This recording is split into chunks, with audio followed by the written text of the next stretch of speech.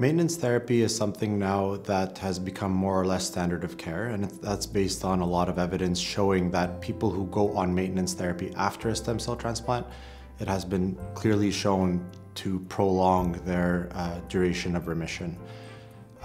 So most people go on maintenance therapy afterwards. It's a discussion to be had with your physician, but it's something that we recommend as a community. The duration is sort of different based on where you live. In North America, we have a tendency of continuing maintenance until progression of the myeloma. And it is a little bit up there in terms of the optimal time of maintenance therapy. For example, in Europe, they tend to do 2-year fixed duration. So the number one thing is that maintenance is important after transplant, and ideally, if it's going well and with no side effects, the longer you're on it seems to be where we see the most benefit.